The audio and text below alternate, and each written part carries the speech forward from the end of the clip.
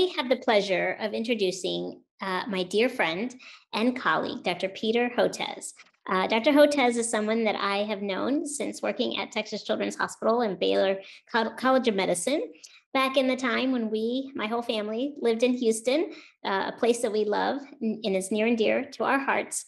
But it's really my pleasure and honor to be able to chat with Dr. Hotez today. He is a professor of pediatrics and molecular virology. He's dean of the National School of Tropical Medicine, and he's chair in tropical pediatrics and co-director of the Center for Vaccine Development at Texas Children's Hospital and Baylor College of Medicine. He is right now leading the fight to help combat COVID-19, creating vaccines and helping to spread awareness during this pandemic for science and medicine. So thank you, Dr. Hotez, for being with us today. And then we also it's great to see you, Dr. Arnold, and we do miss you here at Texas Children's in Houston, and welcome you back anytime. Thank you so much for that. That means a lot. I miss everybody in Texas. Trust me, it's bittersweet. But I also have two former patients of Texas Children's Hospital, and my two kids, William and Zoey. Do you guys want to say hello? Hello. Hi, guys. Hi. Good to see you again. It's been a long time. Been a long time. We are excited to, essentially have a moment to have the kids ask you questions about the COVID-19 vaccine that has now come out for kids under the age of 12 or from 5 to 11. And I am so excited because we have been waiting a very long time to get this vaccine for our kids and for so many kids out there. So I'm really going to turn it over to Will and Zoey to ask you some questions, if that's okay, Dr. Hotez. I think that would be great. Happy to answer questions. Go ahead and fire away. All right, guys. Who would like to go first? All right, Will it is. My first question is, how long will it end? How long will the pandemic Vaccine. go, or how long will the Both. Well, unfortunately, I don't think it's going to end right away. The number of cases is going down, no question about it, but it doesn't seem to be going down fast enough. And I'm worried that we could see another big wave of COVID as we head into the winter. So that's what I'm kind of holding my breath about, because this time last year it started going down and everyone thought we were out of it, and I knew we weren't. And then we had that terrible winter wave. So I am concerned about it. But getting the vaccine is clearly the way to go. It's the best way to ensure that you won't go to the hospital, you won't get very sick with COVID-19. And eventually, I think if enough people get vaccinated, including kids, I think we could finally halt transmission of COVID-19 and stop this terrible epidemic in the United States, and hopefully get everybody vaccinated in the world. And how did this COVID start? How did it start? Well, this is now our third major coronavirus pandemic in the last 20 years. So we had the first one came out of China, southern China, in 2002, 2003. That was known as SARS, or severe acute respiratory syndrome. And then the second one came out of the Middle East, out of Saudi Arabia in 2012. That was known as Middle Eastern respiratory syndrome. So this is the third one. And it seems to originate from bats. So bats are the host species for lots of serious viruses, not only coronaviruses, but also things like Ebola and Nipah virus. And so probably it started in central China with contact between people and bats, or maybe with another animal in between. So it belongs to a certain class of disease called zoonoses. These are diseases that are transmitted from animals to people, and there are other serious viruses that do that as well. How strong is the vaccine? The vaccine is really good. It looks like it's over 90. If you get the 2 doses, it looks like it's over 90% protective. So that's about as good as what we have. I mean, the best vaccine that we have is the measles vaccine. that you already got, and that's a great vaccine. This is looking like it's almost as good. After the vaccine, can you get sick?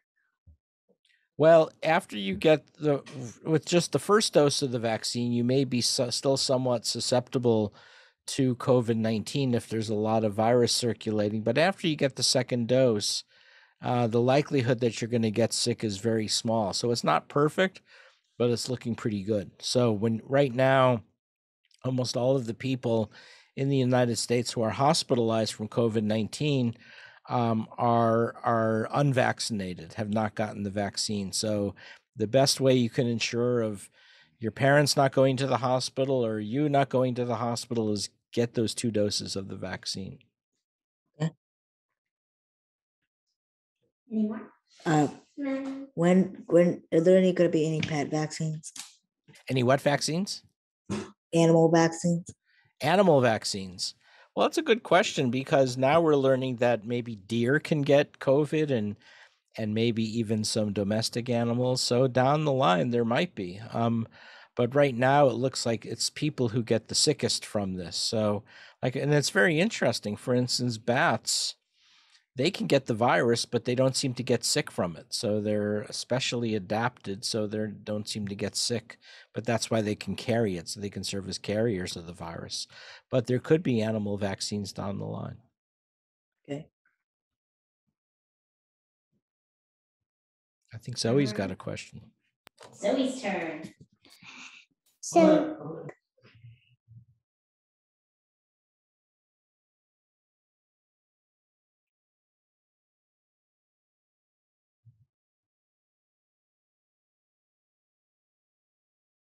You're still on mute. There you go. so can fish also get vaccines too, like underwater animals? That's a good question. Can fish get COVID-19? I don't think anyone's ever looked. I don't think so. I think fish are so different from people.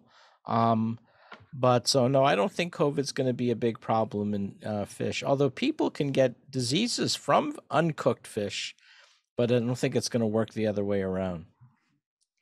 Also, can babies get vaccines or like that certain age?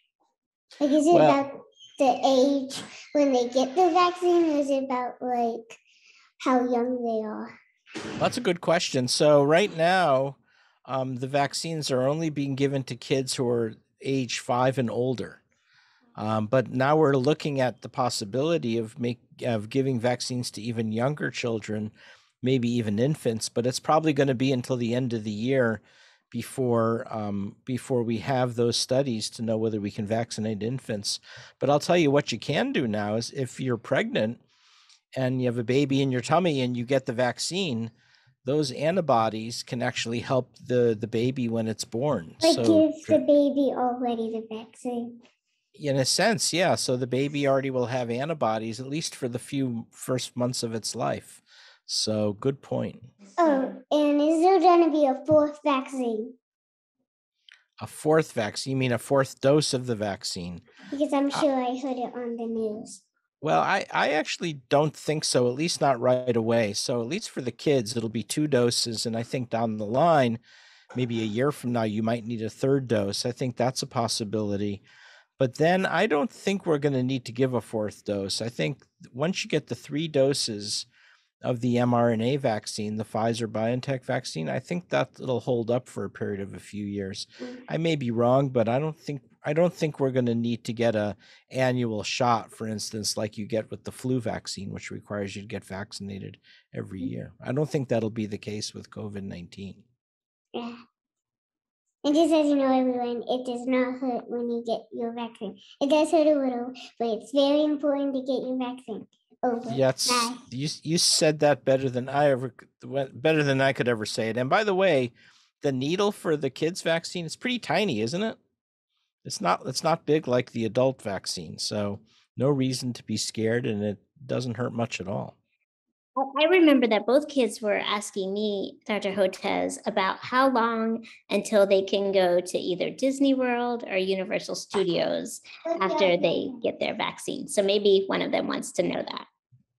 Well, I think, once you get your 2 doses, within a week or 2 after that, I think it'll be safe to do that. And that means mom and dad, of course, have to be fully vaccinated, probably with 3 doses as well. And so if the whole family's fully vaccinated, then definitely go have a good time in Disney World. Although I'm still recommending that if you go in the indoor exhibits, you still may want to wear a mask if there's a lot of virus transmission going on, just to be safe. But outdoors, I think you can go without a mask.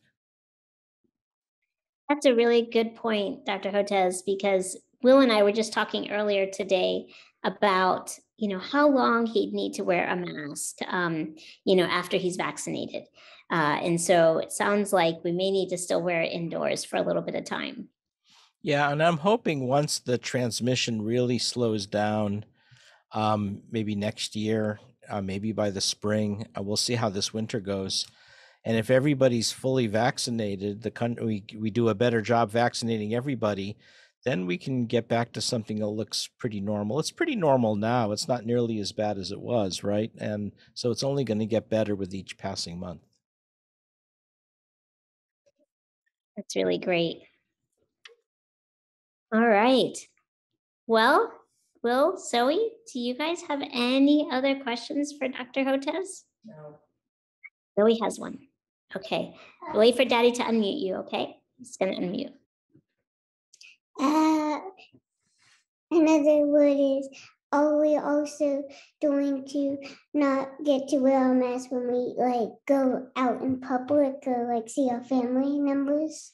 Yeah, well, provided everybody's vaccinated and it's a small group inside your home, then yeah, you can. So if you want to visit family, and I think that's a great question. And as I say, it's as more and more people get vaccinated in the United States, and as transmission starts to decline, things are going to start looking pretty normal. For instance, for Thanksgiving, we're just having a few people over and hoping if everyone is vaccinated, maybe we won't need to even wear a mask indoors for Thanksgiving, but it's a small group, not a big group. And if you're not vaccinated, maybe instead you can call your whole family member and put the Zoom on the dinner table, and then you can eat while you're with your family, but on Zoom. You could do that. Yeah, that's right. If you don't get vaccinated, then you actually have to go inside the computer and become Zoom person.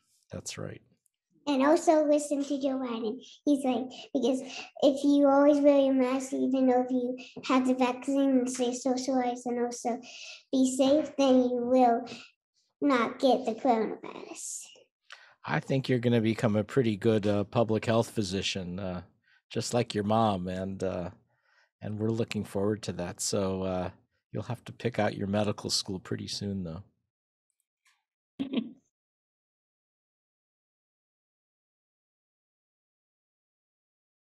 You're muted. Dr. Zoey. Yep. Dr. Zoey. It's got a good ring to it. It does. It does. You like that, Zoe?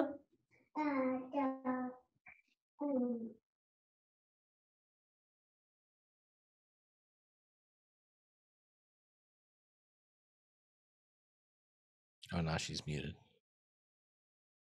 Can you unmute Zoe? It's Dr. Biological Zoey.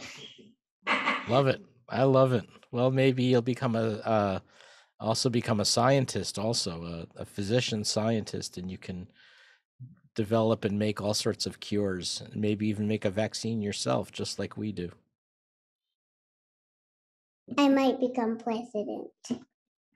That's good too. It's although I hear the job is overrated, but I think it's not a bad aspirational goal. Love it. Love it. Love it. Wow. Well, Will and Zoe, if you guys don't have any other questions, I really thank you both for participating today and asking Dr. Hotez all those good questions. I think your questions are really going to help a lot of kids out there. That's our goal. I think you're absolutely right. I totally agree. It's great seeing you, and look forward to seeing you again soon. Thank you. Thank you, Dr. Hotez. Thank you.